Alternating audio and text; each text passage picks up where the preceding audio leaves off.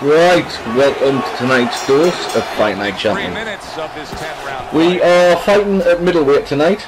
It is a fight between my custom Lloyd Honeyghan, my homemade Lloyd Honeyghan, and this guy's custom Chip Jackson. Now, as you can see, he didn't have any record whatsoever, so I really don't know what to expect with this guy. So I'm going to play it by ear. One for you now, he says, right back with the left. But yeah, I made this custom Lloyd Honeyghan because I was a real fan. For those people that don't know, Lloyd Honeyghan was a British welterweight world champion who shocked the world by beating a man who, at the time, was thought to be indestructible, Don Curry. And Lloyd Honeyghan went across to America and actually beat him, shocked the world. Boom! And I've just shot Chip Summers. Yeah, I could see I landed a couple of really strong right hands there, and I did throw a little naughty headbutt in there because I knew it would take a lot of damage off him. And he didn't actually move back, he sort of continued to move forward, so I thought, well, he's took 2 or 3 shots, a headbutt, another shot, he'll go, and he did. So that shows a little bit of inexperience on his part, because he should have really backed away then. And he's walking onto some shots. Good return fire that time. Jackson's work in training camp is now. So yeah, as I was saying, Lloyd Honeyghan was a British welterweight champion of the world. He got beat off a guy who was his nemesis at the time, a guy called Marlon Starlin, and that fight is on YouTube if you want to check it out. It's actually a good fight. It hurts me or pains me to watch it because I wanted Lloyd to win, and Marlon Starlin outclassed him in that fight. He was such an aggressive fighter, Lloyd. I loved watching him. There was one fight I think it was against a guy called Johnny Bumpus, and I think it was his first or second title defence, and the bell went and Johnny Bumpus hadn't hadn't even got off his stool. And Lloyd Honeyghan ran across the ring just as the bell went and punched him off his stool. So yeah, you got to take your hat off to Lloyd. He was an aggressive, exciting fighter, probably the most exciting British fighter up until Nigel Benn, I think, took the mantle. Obviously has to get the athlete, in this case athlete happens to be over 1,000 pounds. So yeah, I'm using Lloyd, and I've made this guy to be like the real Lloyd Honeyghan, aggressive, strong. He was a powerful puncher for a welterweight, a lot stronger than a lot of his opposition. He had boxing skills too, but when he got beat off Starlin, he was exposed, and he went on to lose another match against Mark Breland, who was again an up-and-coming sort of wannabe legend. And Mark Breland destroyed Lloyd Honeyghan, I think in 3 rounds. He destroyed him. But he did fight a fear in Lloyd Honeyghan, and if you watch that fight again, I think that's floating around on YouTube somewhere. And if you watch that fight, you will see that Lloyd, he just didn't have any legs. It looked like he was finished, which is a real shame because, you know, if that fight had took place maybe 2 years earlier, that would have been a cracker. Mark Breland, Lloyd Honeyghan. So yeah, I've made this guy. He's aggressive. He's strong. He's got some good head punches, which he's just demonstrated there. I think with 2 power straight through the guy's guard. He's got some nifty little combos, this guy, mind. It's not. I wouldn't say it's an easy fight. I know he's been down already, but this combos, they're nifty. He's like jab to the body, right to the head, hook to the body, right to the head. Sound defense, good block. So I'm going to try and slow him down with those uppercuts to the body. Maybe switch the hooks. He missed a couple of uppercuts there. Right, interesting round. So I won the first one big with a knockdown. Second one a little bit tighter, but I think I stole that one as well. number 3 even though is he showed underway. flashes of skill with some quite nifty little combos. Well, he's using the Philly shell. As I've said in previous videos, what gets through the Philly shell is the left hook right hand. By an uppercut. And the competent players know this, so what they'll do is, if you throw that left hook, they will move their head straight away, and the right hand will miss, and it'll leave you open for a counter. But if you do it fast enough, and you don't make it obvious, and you're sort of a little bit random with it, that left hook right hand devastates the old Philly shell defence. He's dancing a bit now, and it was a nice little right hook by him, nice little left hook by him, another left hook. Right, I'm pump blocking a bit now. Now for those of you that don't play a lot of Fight Night, the key is to let them throw a few shots like he's throwing there, and as soon as he's missed, his stamina bar drops. I know I don't play with my stamina bar on. I like to feel it's a real fighter. To me, it's more exciting if the stamina bars aren't on. But a lot of players do play with their stamina bars on, and it will drop as they're throwing punches. So the key is to get them to miss, and then you sort of steam in there, and you land those shots while their stamina bars are a bit low, so they're taking a bit of damage. So he's missed two there, and I caught him with a right uppercut and a right body shot. So I'm winning, again I'm winning this round, I think.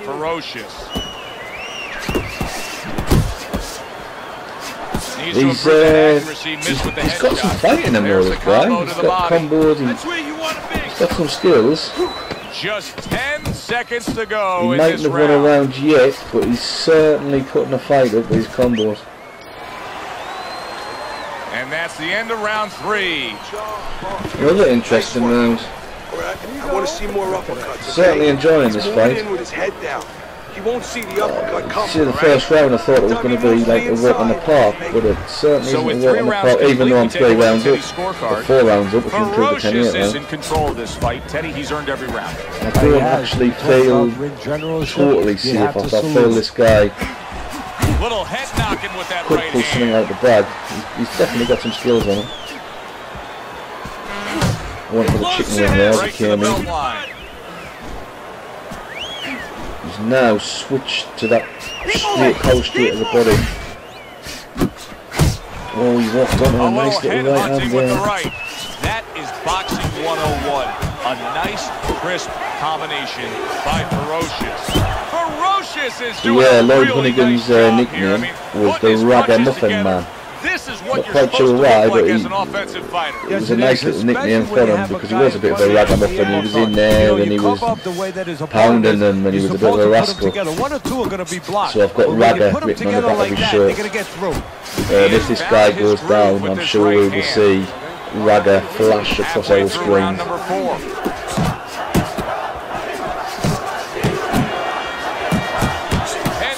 Oh, lovely combo to the body. Back a right hand of his own.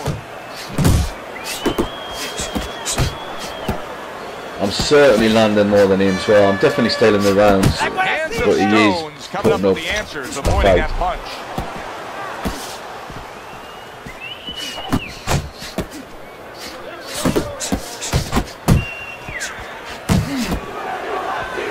Flicking that jab out.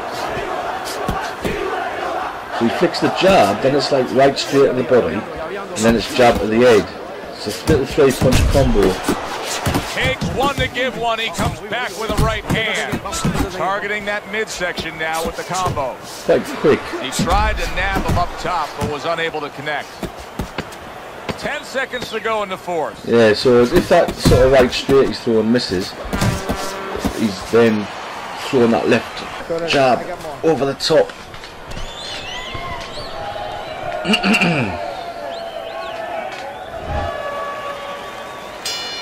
As as another round gets underway, it gets us thinking how much more of this will we see. Yeah, he seemed quite Hard quick. to envision this fight going the distance with how lopsided I always it's tend been. to try and slow Return to sender. He sort gives of him back one defensive of his finish out own. quick fighters down with those body Teddy, what would shots. you recommend based on what we're seeing? It's the only thing to do, Well, really. 2 aspirin and then go. Oh no, actually, And then I if would their say stamina is a obviously little worse than yours in the counterpunching later would be rounds, every just time what you the land, doctor ordered. they're That's a taking a better lot more prescription. damage than you are. Boy, sharp two-punch combination by Ferocious.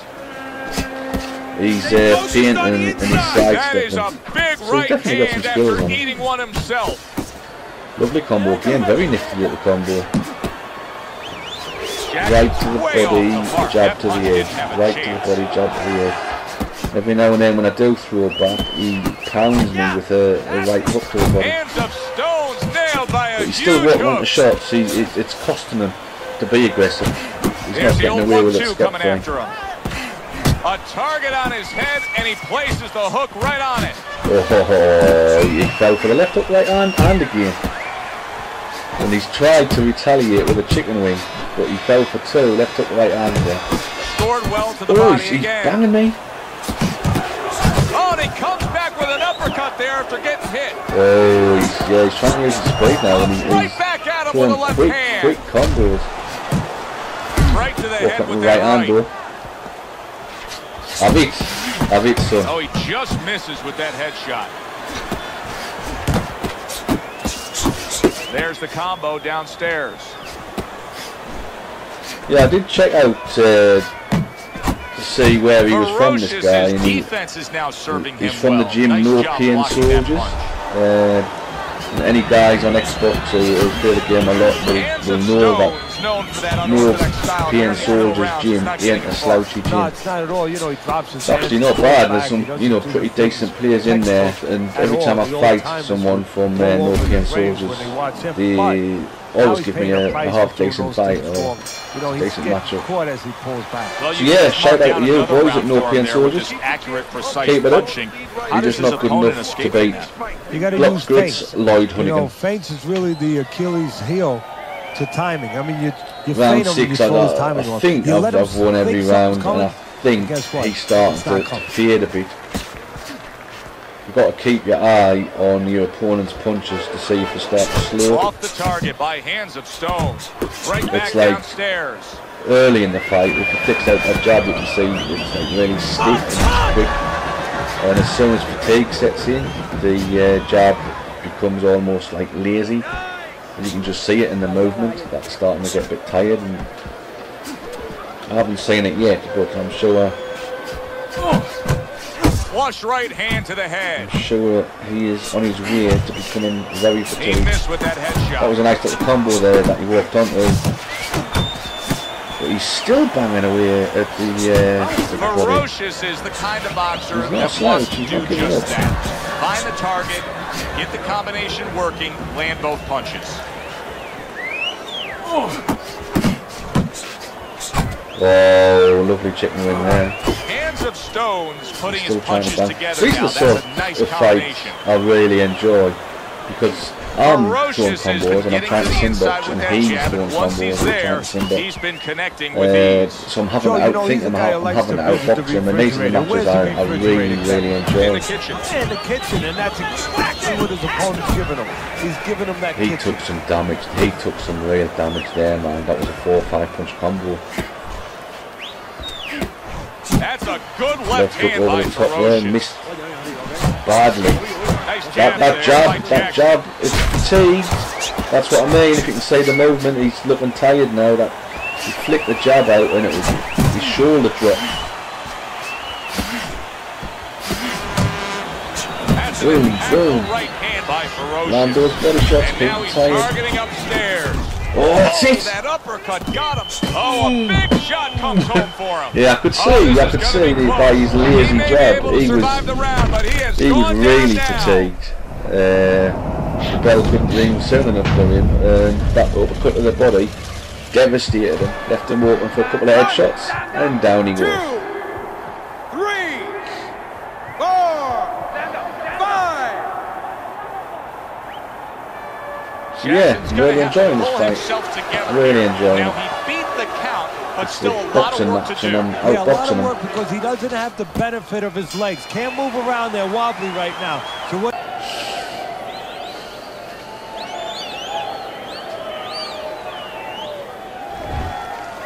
Here we go.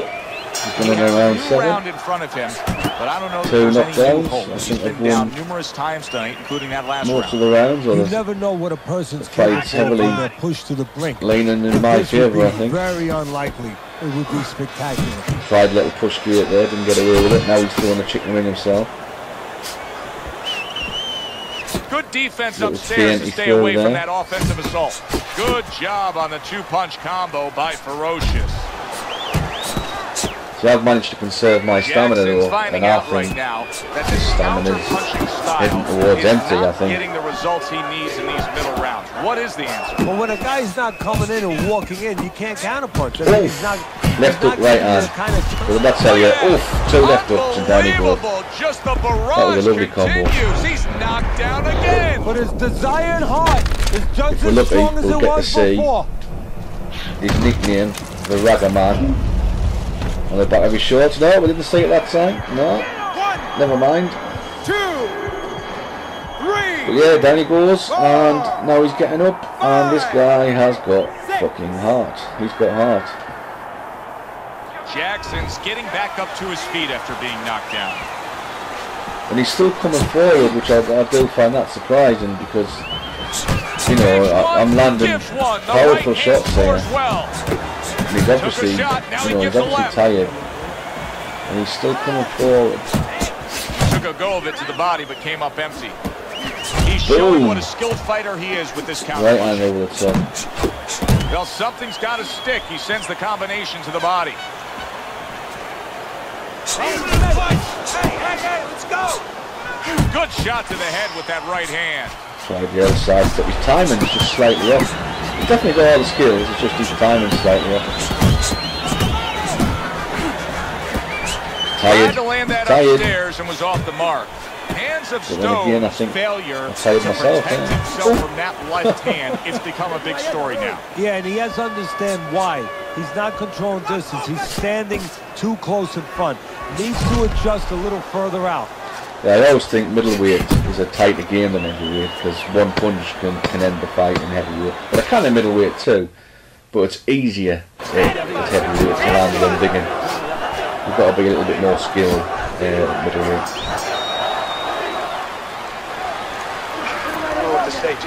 Just keep it up. Just keep it up. That's it now, all right? Teddy's scorecard through 7. How else could you have it? Ferocious is up big.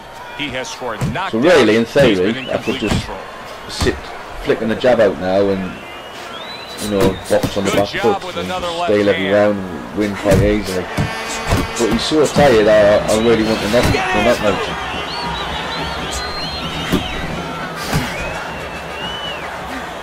It would be a nice way to end the competitive match. He's got TKO written on his shorts, and that would be a nice way to finish the fight. A nice TKO. Boom, those uppercuts to the body are hurting him now. A well-placed, gutsy uppercut after being tagged. Ferocious is landing a combination here. That's what he does. Did you see that? He goes down he goes. And he doesn't look good at all. Right, if you get up there, we see the Ragga on his shorts. There's the Ragga man. And desire to survive it. Yeah. If he gets up this time, I'll be well impressed. 1, 2. I'm used to seeing the old thing flash up where it says you've lost connection to your opponent when the guy's quit out. Oh wow, he's got up. Wow, this is a fighter, man. He's got combos, he's confident, and he's got heart. So this way, and he's a lot better than getting up than I am, because I sometimes struggle with the third one, and I always struggle with the fourth one. Good work there with some people make it look easy, but I don't think it is easy to get up the fourth time, especially if you're fatigued, like he is. Unable to score with the uppercut that time. Ferocious is showing us a great display of one of the best elements of defense, Teddy, and that is your ability to make your man miss by moving your head. And now what his opponent has to do is he has to understand, hopefully he's been taught this, that yeah, the head moves, but the body doesn't. The body is stationary right in front of you. Right now his opponent should not be going to that head. He should be going downstairs.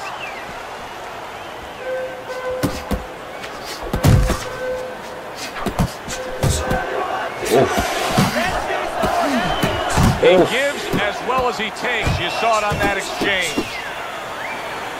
Exchanging big shot. He's walked onto a big right hand.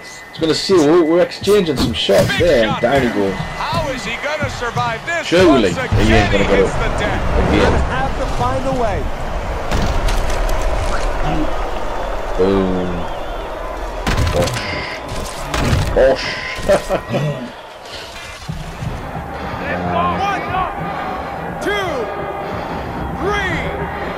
It would take a Viagra to get him up this time.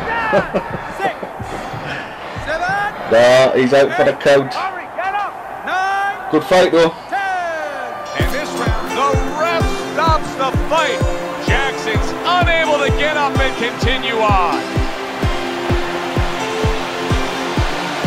So he's got TQO written on his shorts and he's going TQOs. And there's the ragamuffin man, Lloyd Honeyghan, with his hands in the air victoriously. Another win. I'm not quite sure what my record is now, but I think it's 11-1 or 10-1, 11-1. One guy that beat me earlier, beat me on points. He had 279 wins, 31 losses. 279 middleweight wins, 31 losses. He beat me on points. This was my only loss, the only guy there. To get one over on Lloyd Honeyghan. Alright, all I can see is Chase for turning in. And we had a little look to see where he was from, as I said, and he's from North Kensington. So I hope you enjoyed your dose of Fight Night Champion. Thanks for tuning in tonight. We might go back to heavyweight tomorrow, we'll see. Alright, bye for now.